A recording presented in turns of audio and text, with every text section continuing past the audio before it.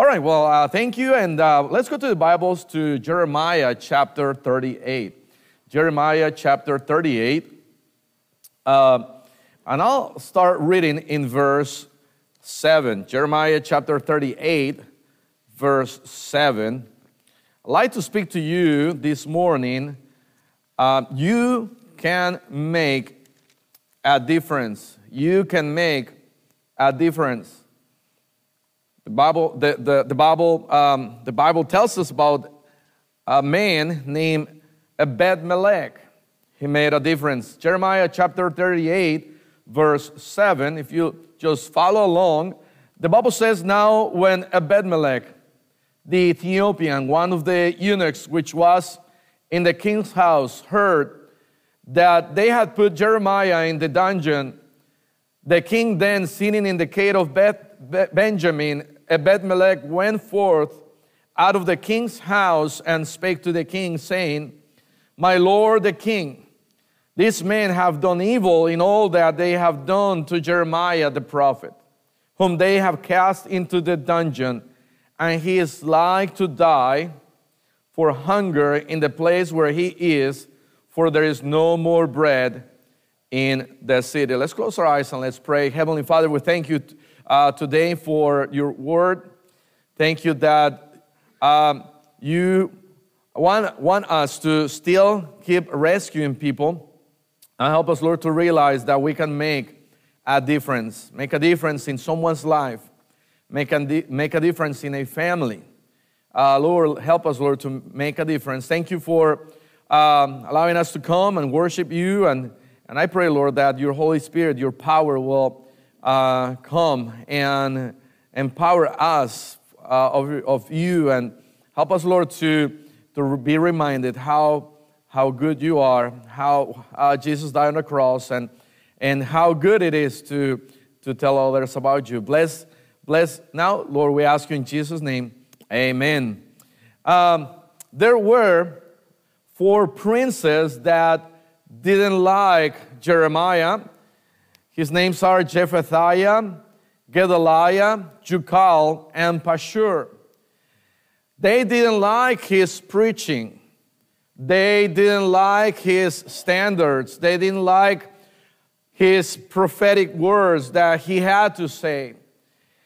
In a way, every time he said, "Thus saith the Lord," will bring maybe a chill in their backs, and how truthful that is in our days when people around, they don't want to hear God's word, and they don't want to hear what he has for them. He has good news, but these 4 men, these 4 princes, they didn't like Jeremiah.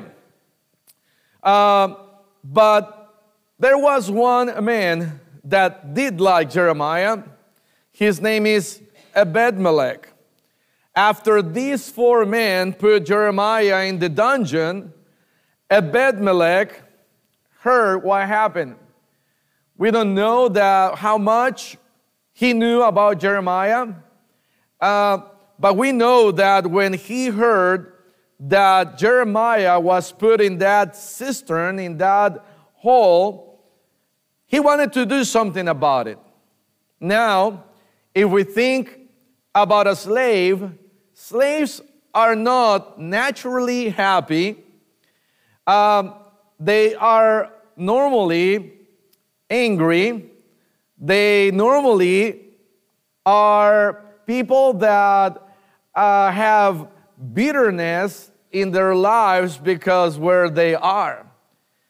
But Ebed-Melech, being in that state, being a slave, being from Ethiopia, now a eunuch serving at the king's palace, at the king's house, he hears that Jeremiah is in great danger. He goes to the king and tells the king what is going on. Now the king knows, but in a way, Ebed-Melech, he sees the true what's going with Jeremiah. In verse 9 it says, "My lord the king, These men have done evil in all that they have done to Jeremiah the prophet, whom they have cast into the dungeon, and he is like to die for hunger in the place where he is, for there is no more bread in the city. Ebed-Melech comes to the conclusion that, hey, there is no more bread in the city.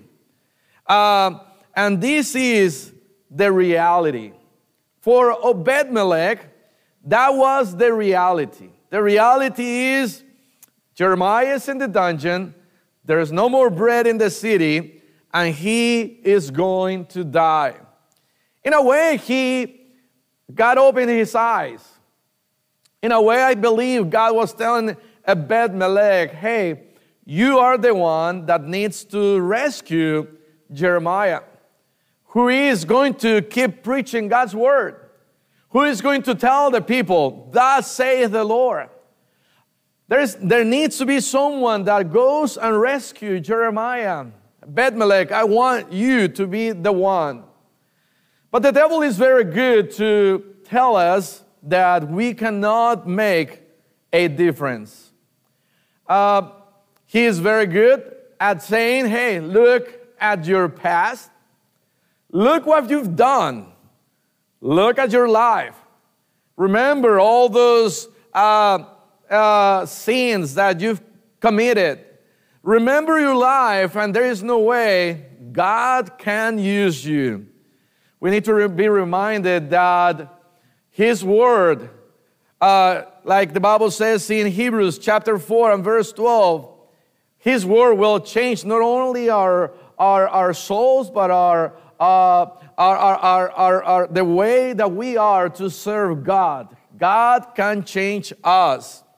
And Jeremiah was in that place, in that dungeon, and Ebed-Melech had to make a difference. He had to make a difference. But first, in verse 7, it says, now when Ebed-Melech heard, he heard. Many times we just don't want to hear. What do you do when you hear that someone has a need? What do you do when you hear that someone needs help? Ebed-Melech heard. We are serving in Puebla, and there's a lot of people that need help. There's a lot of people that are maybe not with their hands up like the Macedonian men, but there are a lot of people that need help. Many of them, they think that they are on their way to heaven, but it's through their religion that they think so. It's through their good works that they think so, that they'll go to heaven. But there's a lot of people around, not only in Puebla, not only in Mexico, but also here in Sacramento. And Ebed-Melech, he heard, and he had to do something about it. It says that he heard in verse 7, now when Ebed-Melech the Ethiopian, one of the eunuchs which was in the king's house, heard that they had put Jeremiah in the dungeon. Verse 9, Ebed-Melech went forth. He went forth. God is looking for Christians that not only will hear, but it'll be a good start to pray and say, God, help me hear. God, help me see the need. What is there for me to do? There is always that we can do as Christians. Ebed-Melech, he was not the same, from the same people. He was from Ethiopia. He could have said, no, I cannot relate to Jeremiah because we are different. He could have said, but I am a nobody. I am not a prince. I am not someone important. I don't have a career. I am not a doctor. I am not an architect. There is no way I can make a difference in Jeremiah's life.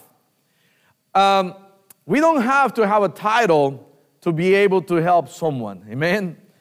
We don't have to have a title or a career or money to be able to help someone. The truth is that many times, because we have that, because we have a place to work or we have a title, and because we are busy, sometimes we think we're doing something for God. And God comes and says, hey, I want you to do something. And we'll tend to be like, Lord, don't you see I am busy? I am busy doing all these things. I can't help Jeremiah. I am busy with my work. I am busy with my title. I am busy being a prince. I can't help. But Ebed-Melech didn't have all those things, so he was able to go.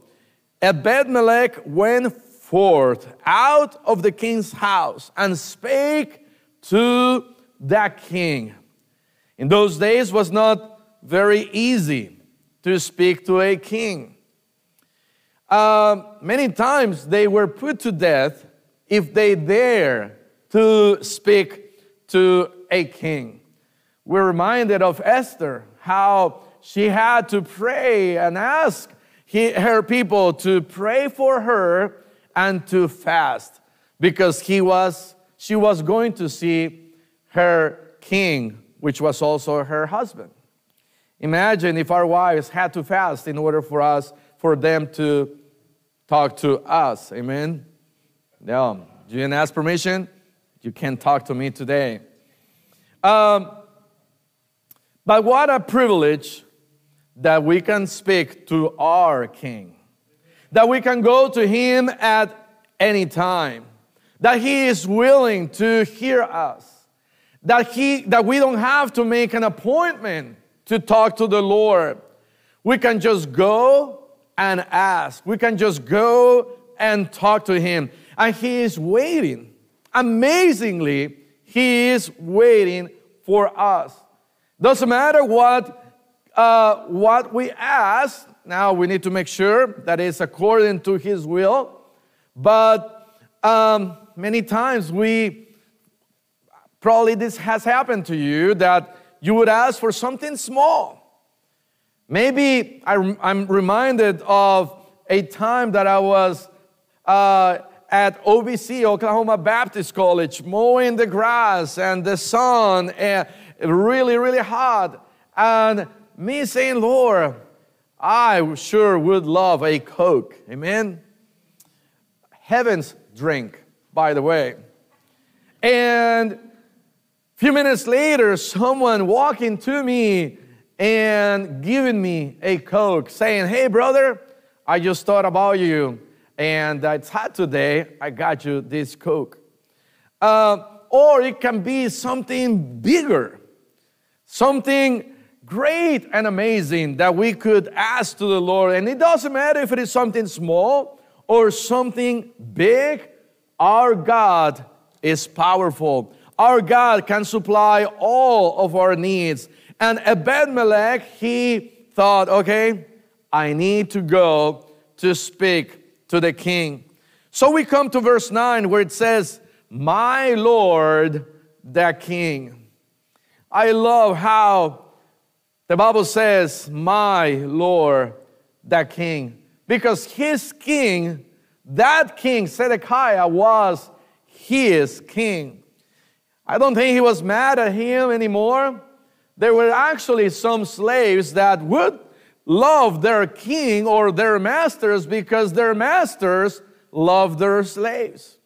And I think this Ebed-Melech, the king was his king. That's why he says, my Lord, the king. I would like to ask you something. Is God your God? Is our Heavenly Father your Father? Matthew chapter 6, the Bible says that when we pray, we could pray, our Heavenly Father.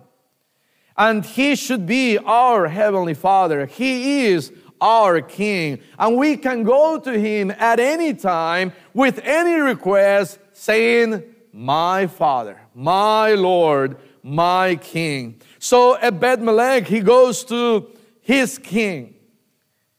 He didn't go directly to Jeremiah thinking, I can help Jeremiah by myself.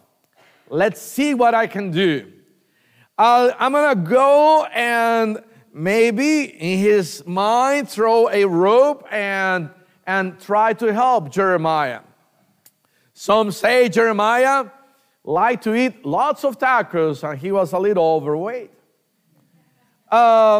But he also, Ebed-Melech, he could have gone to his king back in Ethiopia because he was actually his previous king. But the thing is that he went to the right king. He went to his king, and his king was there ready to hear Ebed-Melech. And when he was talking, he shared his heart. And he said, my Lord, the king, this man have done evil. Jeremiah is going to die, and this is the reality. The reality is, in our time, that 56 million people died every year. Reality is that 4.7 million died every month. As we just heard, thousands die before they are born, and now more thousands are going to die not even a week after they are born. We live in a cruel world. Reality is that the devil doesn't want us to preach and proclaim the gospel. By the year 1800, we were 1 billion people. That is the reality. By 1930, we reached 2 billion people. Maybe there is someone here from the 1930s, I don't know. But by 1974, the year that I was born, we finally reached 4 billion people, twice as much than in 1930, which means it took about 44 years to double from 2 billion to 4 billion. This year, 2022, will be 8 billion people. And we don't have more churches. That is the reality. Churches across the country are closing. Some say 3, 4, 5,000 churches, and that was before COVID. We need to do more. We need to pray more. We need to preach more. We need to proclaim more. But the reality is that there is a lot of people in this world, and we need to do something about it. I used to think, and at some point, I think it was real, that Mexico City was the largest city in the world. But now going back to the internet and to statistics, we find out that actually Tokyo has 38 million people. Jakarta, 32 million people. New Delhi, 25 million people. Manila, 24. Seoul, 23. Shanghai, 23. Karachi, 22. Beijing, 21. New York City, 20. And Guangzhou, 20. Mexico City is not there in the top 10 list. But still, reality is that Mexico City needs the Lord as much as Tokyo needs the Lord. Reality is that we need to do more and make a difference. So Ebed-Melech said, I need to make a difference. And he goes to the king and talks to the king. And maybe there was someone trying to discourage him, saying, hey, why? What are you doing? Ebed-Melech on his way to talk to the king, and someone maybe, I could imagine telling his friends, hey, I'm going to go and talk to the king. Tell him that we need to rescue Jeremiah. I'm gonna talk to the king, and no, don't waste your time. What are you doing, Ebed-Melech? But there was something inside him saying, I need to make a difference.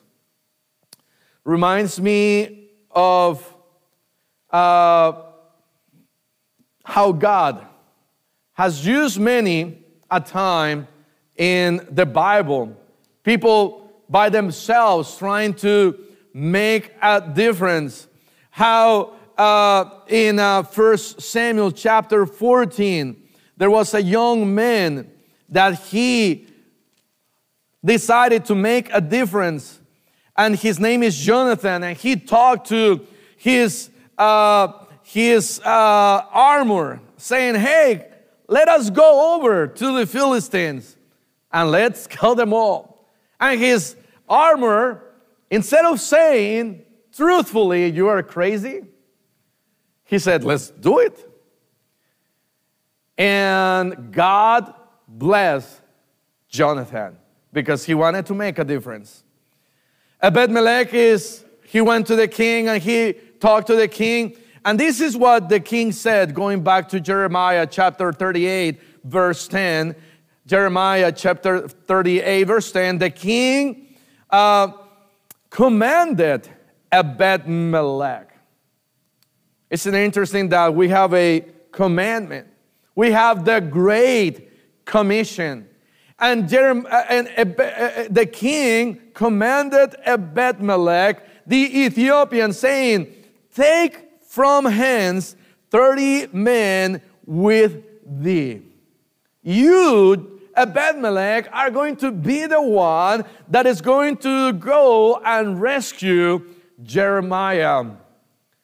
And he put under his power, the king gave Ebed-Melech 30 men. And he said, take these 30 men. I am empowering you with 30 men. I'm giving you 30 men. These 30 men are going to go with you. Acts chapter 1 verse 8, the Bible says that God has given us of His Holy Spirit and the power of His Holy Spirit to go and witness unto all the world. And Ebed-Melech now being empowered, being sent from the king, by the king, now he is walking out of that palace, of that place, not wondering what's going to happen anymore, if he is going to die, if the king is going to hear him or not, or if the king is even going to do anything about it. No, now he is walking towards Jeremiah confident that these 30 men are going to help him to be able to rescue Jeremiah. What this world needs is more people that are willing to do more for the Lord, thinking I can make a difference. How many people out there, not even Christians, that want to make a difference in this world? We know some of them, even personally, that have raised money and even have requested some from us, and I don't know how much we've given, but not a lot,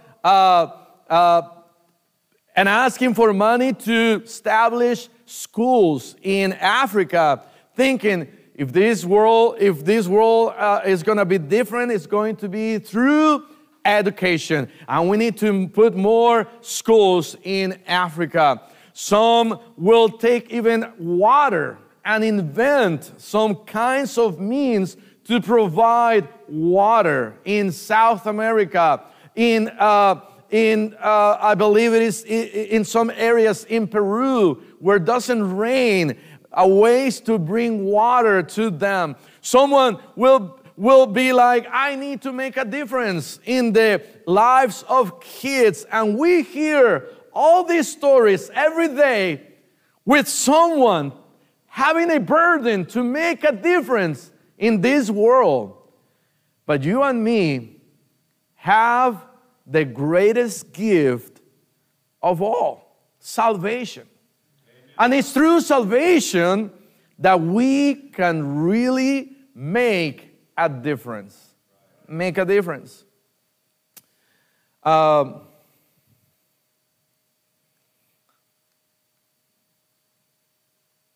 Maybe some of you know at least Pastor probably remembers a little bit about my wife's testimony, how she got saved and how was where she used to be, the place she used to be, and someone in her high school went, a 25-year-old man, preaching and proclaiming and in a way doing a survey. What is love? And her friend, Nicole's friend, Desiree, I believe it was, said, hey, look at that crazy man that is preaching something and is teaching something weird. And she went to him and she heard and he said, hey, do you know what true love is? And God started through that work in her heart. And a few months later, she got saved. And God turned her life around totally, completely. And maybe for many of you, how God, a wonderful and loving God, what He's done for you and me.